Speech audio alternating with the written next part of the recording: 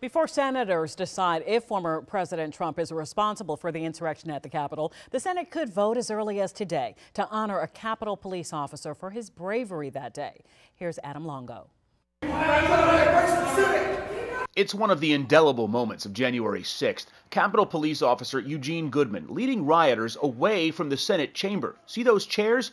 That's the Senate chamber entrance. When that United States Capitol Police officer led that mob away from the Capitol doors, I was speaking. Arizona Senator Kyrsten Sinema told me staffers and media were all huddled in the Senate chamber, sheltering in place. They could have crashed through at that moment very easily. Maryland Senator Chris Van Hollen is leading a bill that would give Officer Goodman the Congressional Gold Medal. And with 67 co-sponsors, that vote could happen as soon as today. But for Officer Goodman's acts of courage, people would have died or been severely injured. The Congressional Gold Medal has been awarded 168 times in 244 years. Its first recipient was General George Washington in 1776.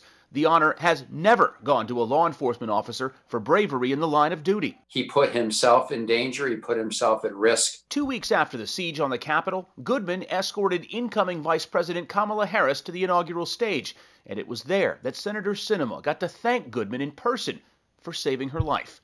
Adam Longo, WUSA 9.